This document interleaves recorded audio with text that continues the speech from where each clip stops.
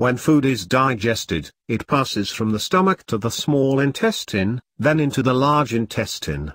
Along the way, various acids and other substances interact with the food to break it down and make it possible for the body to absorb the nutrients it provides.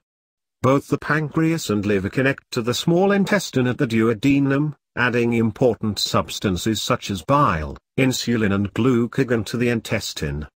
The point at which they connect to the intestine, located at the major duodenal papilla halfway along the second half of the duodenum, is called the ampulla of Vater.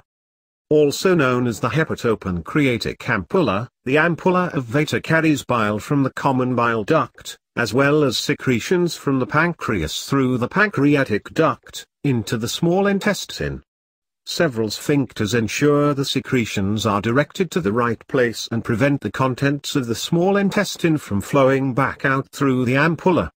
The bile duct and the pancreatic duct both have sphincters to control flow of liquid. Another sphincter, the hepatopancreatic sphincter, controls the movement of liquid through the hepatopancreatic ampulla. This sphincter also is known as the sphincter of Oddi. One result of secretions not flowing smoothly through the digestive system can be pancreatitis. This disease can occur when the ampulla of Vater becomes blocked, such as by a gallstone. When the ampulla of Vater is blocked, the digestive juices produced by the pancreas, which include insulin and glucagon, activate within the pancreas instead of in the duodenum. Cells within the pancreas then become irritated, leading to inflammation. Pancreatitis refers to inflammation of the pancreas and can be traced to a variety of other causes as well.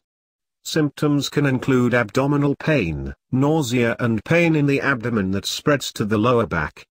Rarely, cancer can develop in the hepatopancreatic ampulla, with symptoms including jaundice and pain. Like most cancers, early detection leads to a higher possibility of recovery.